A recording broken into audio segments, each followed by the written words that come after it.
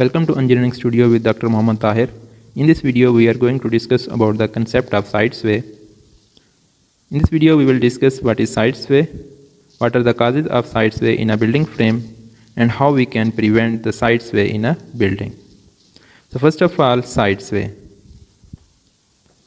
What is side sway? Any appreciable lateral or sideward movement of a top of a vertical column relative to its bottom is called side sway or lateral drift. For example, we have a column. So if we apply the load and it bends in this manner, so we will say that there is no side sway.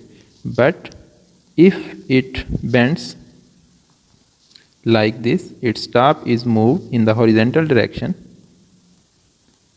because of the application of load. So this is termed as side sway. So its top has been moved from here up to here.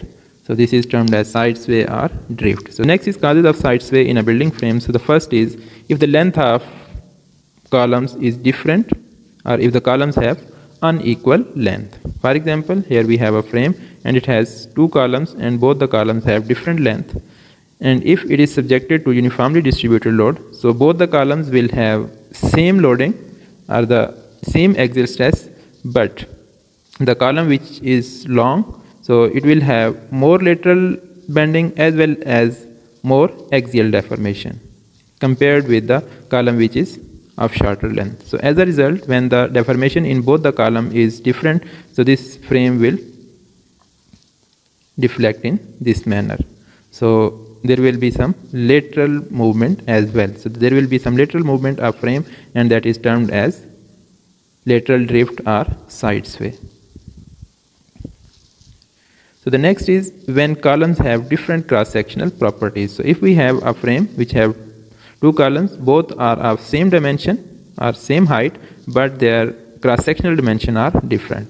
So here this column, the second column have the higher or the double moment of inertia as compared to the first column. So the column which have less second moment of area, so it will have more deformation or more lateral bending, as well as definitely its axial deformation will also be more because the area of that section may be less. So when this column have less cross-sectional area as well as less second moment of area, or we can say it has more deformation, lateral as well as axial, so as a result the frame will deflect in this manner. So there will be some lateral movement of the frame which is termed as drift or side sway. So the unequal sectional properties of columns can also cause side sway in a building frame. So the next is loads are unsymmetrical. So if loads are unsymmetrical on the frame, so the column which have larger value of load, so it will deform more, it will have more axial as well as lateral deformation. So as a result, the frame will deflect like this. So we will have some lateral deformation of the frame, or we will have side sway of the frame. So the next source of side sway is lateral load. So if a lateral load is acting on the frame, so definitely it will try to deflect the frame in the horizontal direction. So this will produce side sway in the frame. Okay, next is the prevention measures for the side sway. So side sway can be prevented in a frame by providing shear wall or partition wall. So if we have a frame like this, so if we provide shear wall inside it, so because of the lateral load or the other sources of the side sway, so when the lateral load will act, so this shear wall inside it will not allow this frame to deform. So the next prevention measure can be fixing the top of frame with adjoining rigid structure. So we can fix this frame with some adjoining structure if possible. For example, here we have a rigid structure, so we can fix its top with the adjoining rigid structure. So in that way we can also prevent the lateral drift. So the next is provision of properly designed lift well or shear wall in a building which may act like backbone of the structure, reducing the lateral deflection. So in case of buildings, the portion where we have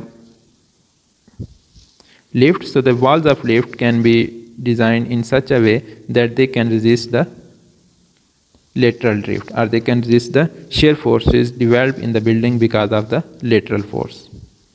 So this will act as a backbone of the structure, and it will try to resist the lateral drift or sway of the building. The shear wall is a structural wall that resists shear forces resulting from the applied transverse load in its own plane, and it produces frame stability. So the shear walls will resist the shear forces developed because of this lateral load. So here we have a wall, so they will resist the shear forces.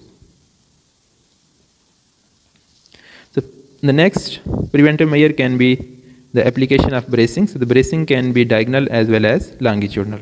To increase the rigidity of the structure against the lateral drift or lateral deformation, we can provide the bracing. So if the bracings are in this manner, so these are termed as lateral bracing. So if the load is acting in the horizontal direction, so this bracing will undergo tension and it will resist the lateral deformation, and this bracing will be in compression. Or we can also provide some longitudinal bracings like this. So they will also help to reduce the lateral drift of the structure. So an unbraced frame is defined as one in which resistance to lateral load is provided by the bending resistance of frame members and their connection without any additional bracings. So unbraced frame, if the resistance to the lateral load is just provided by the columns, so then it is termed as a unbraced frame. But if the resistance against this lateral load is provided by the bracing element or the shear wall, so then it is termed as braced frame.